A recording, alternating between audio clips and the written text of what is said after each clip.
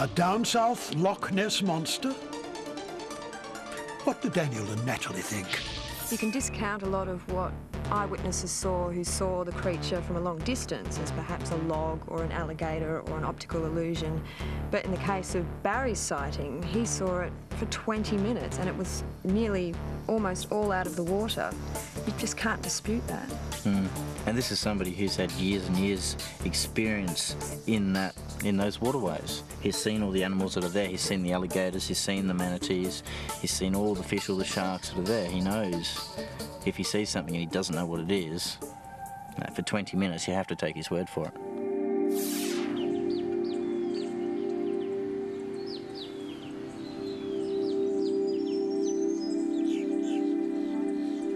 It's really just an oasis for wildlife, isn't it?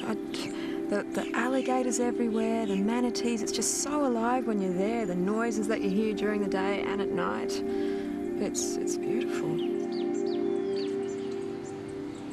Well, there's 100 endangered species just living in that, in that one river delta, so yeah, it is truly an amazing place. And it has such a huge biodiversity. It wouldn't surprise me if there are animals out there in that region that we're yet to discover. Well, it is the perfect environment for it.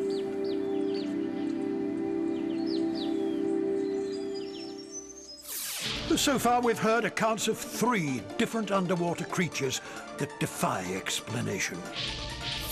With more and more people venturing on the water these days, you'd think someone would reel one of these monsters in. But over time, these creatures seem to be becoming more elusive. Sightings of sea and lake monsters are actually declining. Why could that be? Is there something going on in our oceans that we're not aware of? Earlier, we heard this sound. This is called bloop. And it's the sound of a huge unknown underwater creature.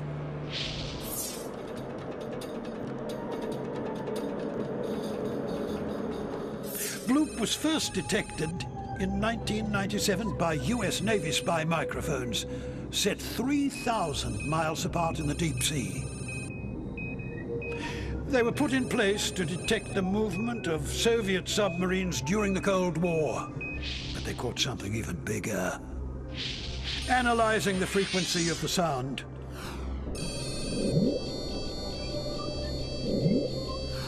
scientists know 2 things. It's coming from an animal. And whatever it is, it's bigger and louder than the largest whale in the ocean. But how could we be sure that the recording doesn't have a more logical explanation?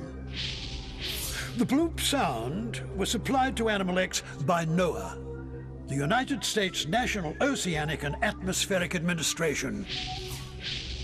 To find out more about the mysterious bloop, NOAA has turned the noise into a spectrogram. A spectrogram is a picture of the sound. Now they can compare the bloop against known phenomena. This is the spectrogram and sound of an undersea earthquake.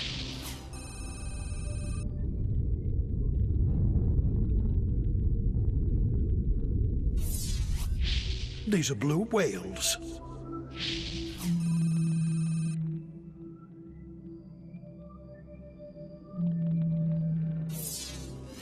And this is the sound of a ship.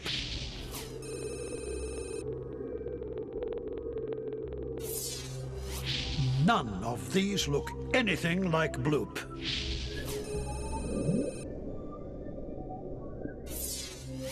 But if there's some giant monster down there, NOAA is determined to find out. As I said earlier, even though more people are venturing out onto the world's waters, the number of sightings of sea and lake monsters is diminishing. So, what's happening to our oceans? Natalie's put that question to marine ecologist, aquanaut Dr. Mark Hay. If you could pick one factor that is responsible for the problems that we're seeing in our oceans, what would it be? The factor I would pick would be overfishing. In other words, fish on coral reefs are critical in removing seaweeds that overgrow and kill corals.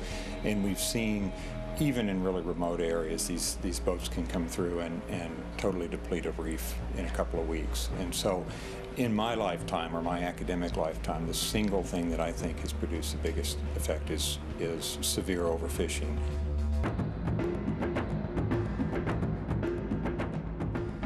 We've had a really hard time managing fisheries. And the reason is because you don't need to manage fisheries, you need to manage people. And politically, that's very difficult for us. And so I really think that the main things we need to worry about in the coming years, I think environmental sustainability and human health, and those two things interacting are going to be the things that humans have to deal with in the next 100 years.